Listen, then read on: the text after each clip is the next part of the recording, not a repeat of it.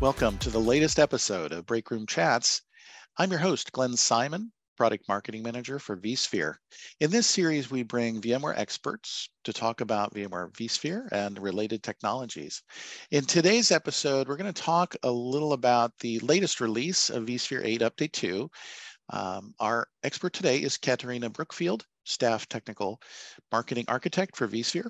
Katarina focuses on how vSphere can be used as an IaaS platform and host cloud-native apps. Welcome, Katarina. Hello, everyone. Thank you very much for having me. Okay, so when it comes to running cloud-native apps on vSphere, what are the big problems we're trying to solve with this particular release?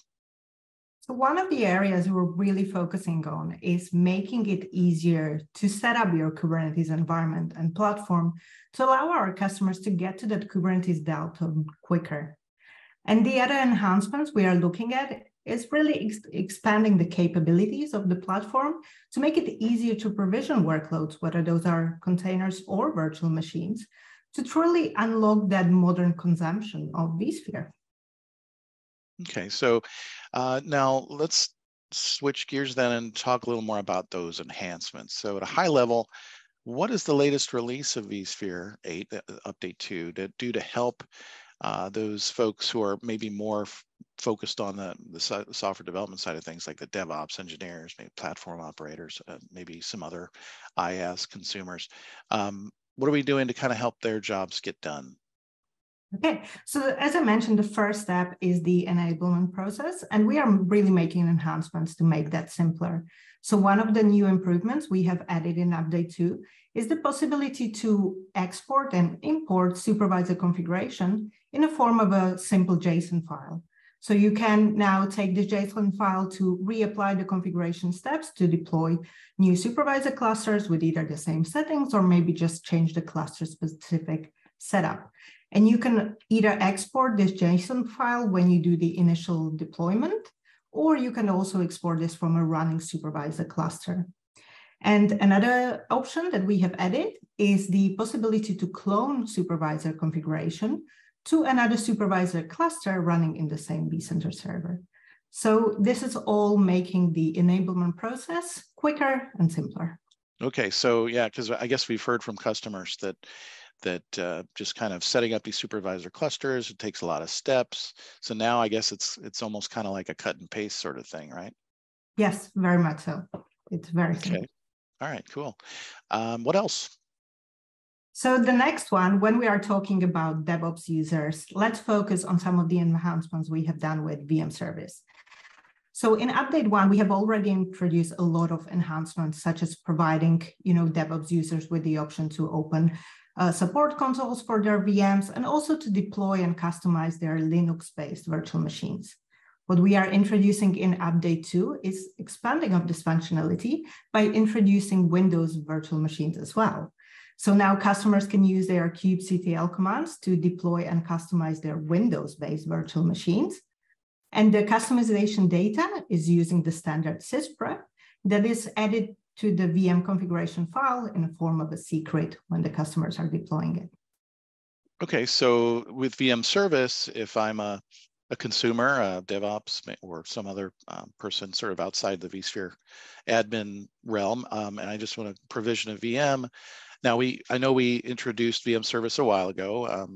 I don't know, what is it, maybe a year and a half now, but it was limited. So now I guess, are there any, now I can do Windows VM, now I can do, I guess, a lot of other, I'm not as limited now as I used to be, right? Is that yes? Kind of... So it's Linux-based, Windows-based, and also the configuration options have opened up.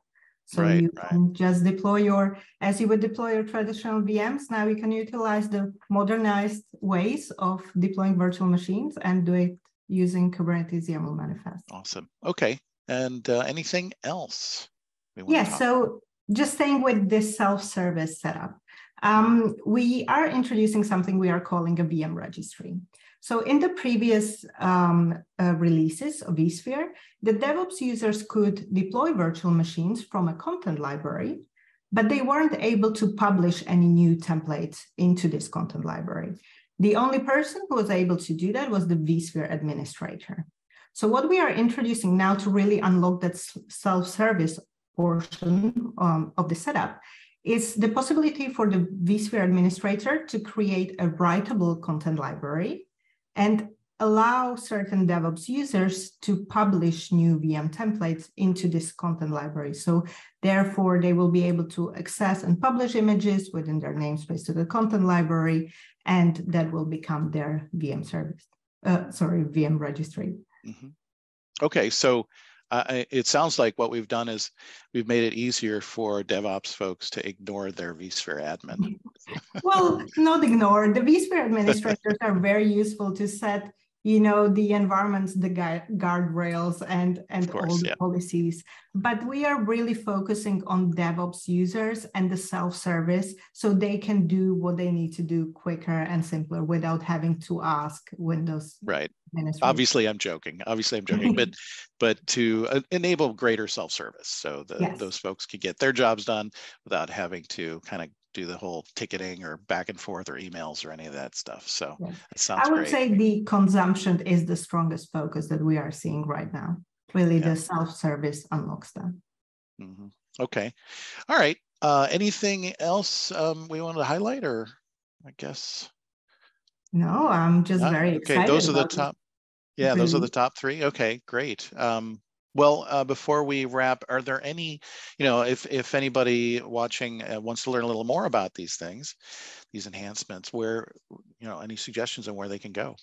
Yes, please. You could visit core.vmware.com and go to vSphere Tanzu landing page, which will show you everything you want to know about vSphere Tanzu.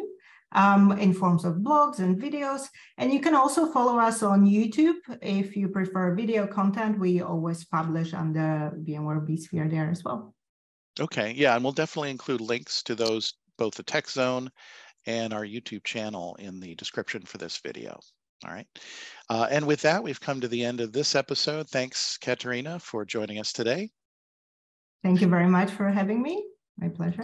And all of you, if you've liked this episode, then please join us next time for another episode of Breakroom Chats. This is your host, Glenn Simon, signing off for now. Have a great day.